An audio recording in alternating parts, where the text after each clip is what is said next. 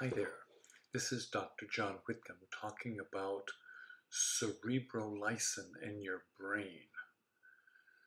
Now, cerebrolysin isn't a peptide that's being manufactured like many of other peptides. It's actually derived from pig brains, just like insulin. For the first 50 years of its life, insulin was mostly extracted from pig pancreases. And remember, insulin is a peptide, it's 51 amino acids long. Well, cerebrolysin is actually a collection of 4 peptides, of which the most important is BDNF, brain-derived neurotrophic factor. But there's also CTNF and neurotropic growth factor, NGF, which actually earned a Nobel Prize way back in the 50s. So these 4 peptides, you could go on day long on the details, that's not the purpose here. The purpose of this memo is to tell you that we now have a mechanism by which we can repair injury like concussions. Now, head injury is one of the most leading causes of early death before age 40. And just about everybody who plays sports ends up getting a concussion. This column has reviewed how 10 headers in soccer will show a difference in memory. And in the news every day there's news about football or other contact sports having concussion injuries. But cerebrolysin contains the neurotropic factors that help your brain to re-hook up after trauma.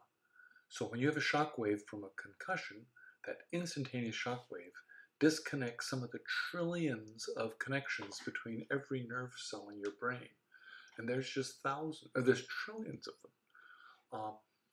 And that's what the basis of what we call memory. We have yet to figure out quite the nuance of all of it, but we know that's the basis of it. And certainly one of the hallmarks of a concussion is that people lose their memory and can't remember what happened. Now, your brain is pretty good at recycling itself and getting back and reprogramming itself, getting things in place.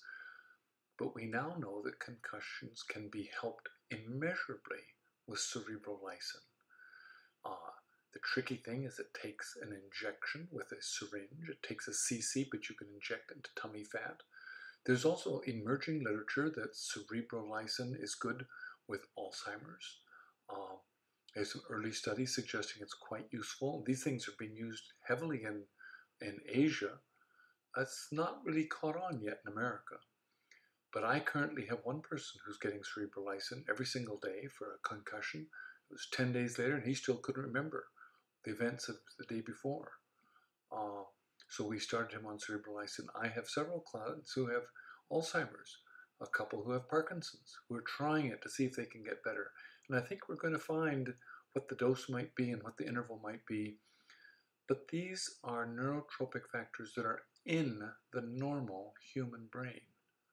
So we're not giving you a foreign substance, we're simply giving you the growth factors, the peptides, the messengers that tell your brain to do what you want it to do. And something like a concussion is where you simply don't have the ability to do that right. What will work for me? Oh, this is easy. If I ever get a concussion, I'm finding whoever I can find to make sure I'm getting cerebrolysin every day. 5 milligrams IV twice a week, 1 milligram a day. Those are varieties of doses that are being used. But I'm going to make sure I get it, and I'll find it.